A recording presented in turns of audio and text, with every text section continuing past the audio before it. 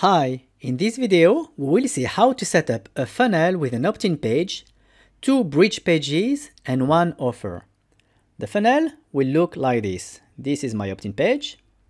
Whenever someone subscribes, he is going to be redirected to a rotator that will send him either to thank you page 1 or thank you page 2.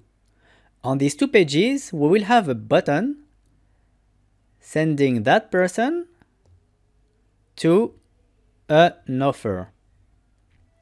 So let's see how to set this up in OptinDojo. First, go to the funnels section, click add new funnel. Let's name this opt-in to multiple bridges to offer.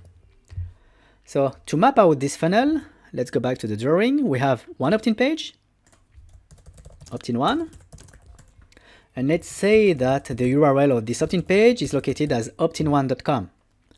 Now for the bridge pages, I have 2. So the first one is thank you 1, the second one is thank you 2. And the first one, let's say that it is located at thankyou1.com. And the second one at thankyou2.com.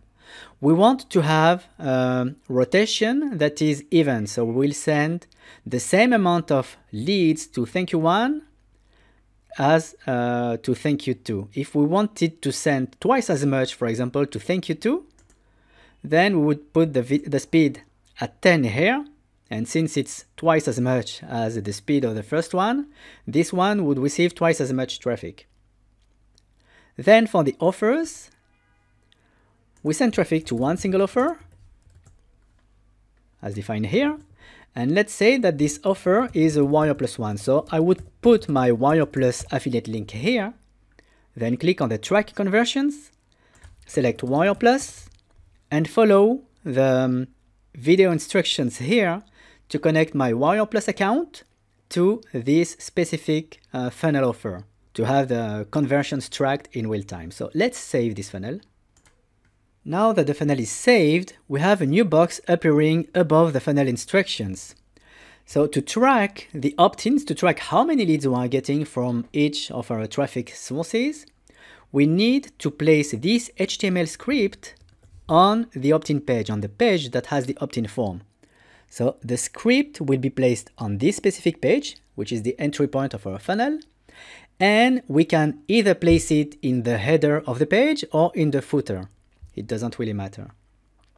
Once the script is placed, we also need to use this new lead redirect on the form here that collects the leads emails addresses and does the redirect to the next step. So in your page builder, you have a way to change where the opt-in form redirects your subscribers. And at this place, you want to use the new lead redirect that OptinDojo gives you for this specific funnel. What it will do is that it will redirect your leads to the next step of the funnel, which in our case is this rotator defined in the bridge pages tab. Once the subscriber, which is one of these pages, we want to have a button or a link somewhere on these pages that when clicked, send this person to the next step of the funnel, which is the offer. And to do this, we need to use a link defined in the bridge to offers redirect tab here under funnel setup. So let's go there. Here you can see that we have a link which by default sends the people who will click on it to the default rotator defined under the affiliate or own offers tab. In this rotator, we have defined only one single offer, but this rotator works exactly in the same way as the one we have defined in the bridge pages. So if we had multiple offers here, they would be selected randomly based on the speeds assigned to each of them. Since we have only one offer, this offer to redirect link here will send people clicking on it to this step. If we had multiple offers defined in this rotator, but wanted to send the people who click on this button to one specific offer from the rotator, then we would be able to define this by selecting exactly which offer we want to send traffic to. Here I have only one, but if I had multiple, I would select it here.